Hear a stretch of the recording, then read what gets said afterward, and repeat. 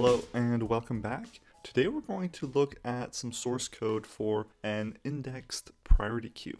So just before we get started, make sure you watch my video on the indexed priority queue where I go over the implementation details and why an indexed priority queue is an important data structure. All the source code for this video can be found on my data structures repository at github.com/williamfizet/datastructures. The link can be found in the description below.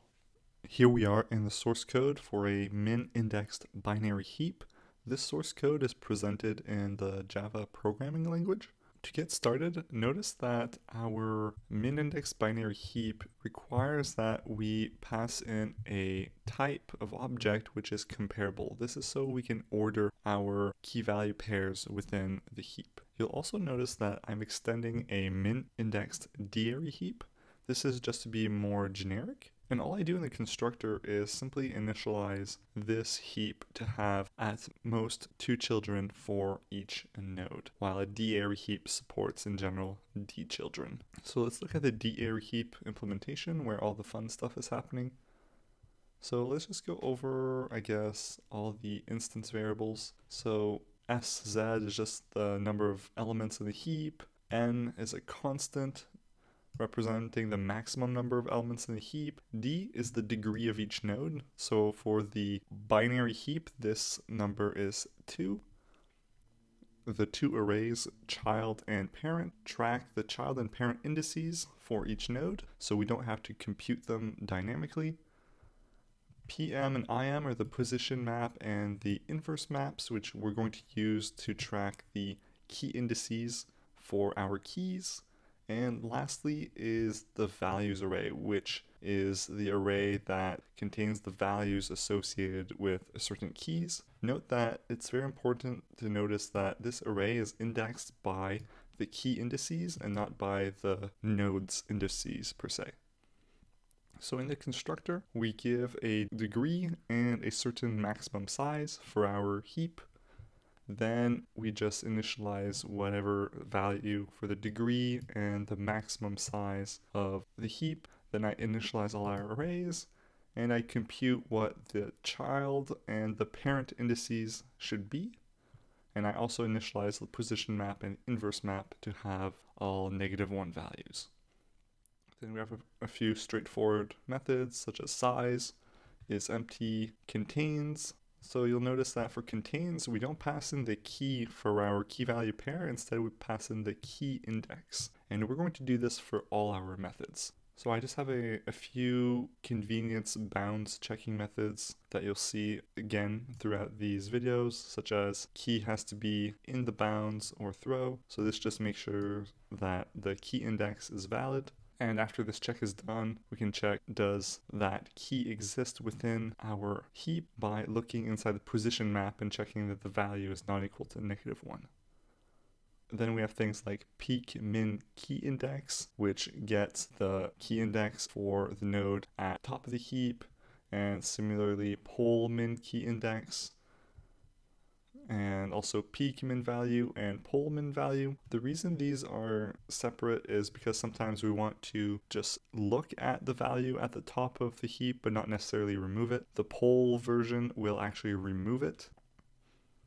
Now let's look at insert. So to insert a key value pair, we need to make sure that that key value pair does not already exist in the heap, otherwise we're going to throw an exception. Then I simply validate if the value is not null, and if it is, we throw an exception. Otherwise, we simply update our indices for the position map and the inverse map. Then we assign the values array to have the value we passed in, and then we swim up that node, which we know will be at position size, and we also increment the size variable so that our heap is 1 element larger.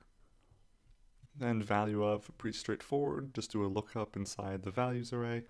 Then delete is slightly more interesting. We make sure the key exists, then we get the index of where that key exists within the heap. We swap the index of the node and the last node in the heap. Then we reposition the new node we swapped into i's position to go either up the heap or down the heap. we capture the value in the position for the key index so that we can return it later. We clean up the node we want to delete, and finally we return that value. Update is also pretty easy. Just make sure that the key exists and the value is not null. Then we get the index for the node, then we capture the old value, update the new value, then move it within the heap, and finally return the old value. So increase and decrease are just short for decrease key and increase key. We're dealing with a min d-ary heap here, so make sure you take that into account when looking at the logic. So we make sure the key exists and it's not null. Then if the value is less than the value already in the heap at the values array at the key index, we can update it and also swim it down. Notice that I didn't call the update method here because we know we're going to swim down. In the update method, we sync and we swim, so we do both operations. We don't know which way the node will go, whether it's going to bubble up or bubble down, but in the decrease key method, we do.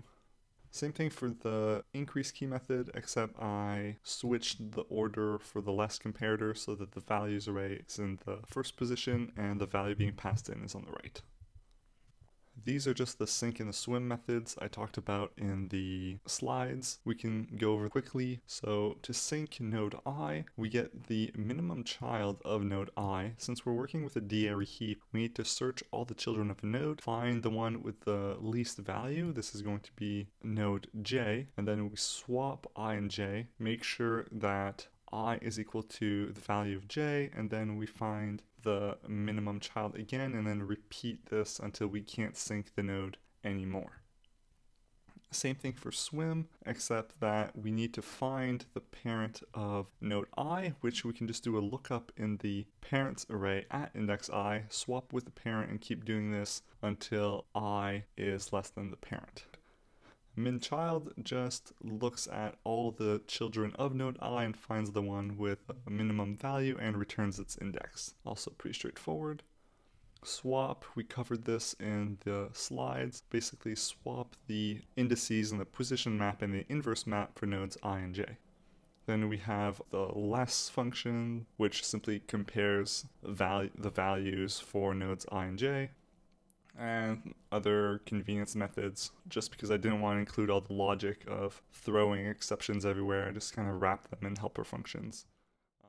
And this is just for tests to make sure that our heap is indeed a min heap. So that's all there is to an indexed d-ary heap. I hope there wasn't too much to ingest, and thank you for watching. Please give this video a thumbs up if you learned something, and subscribe for more mathematics and computer science videos. Thank you.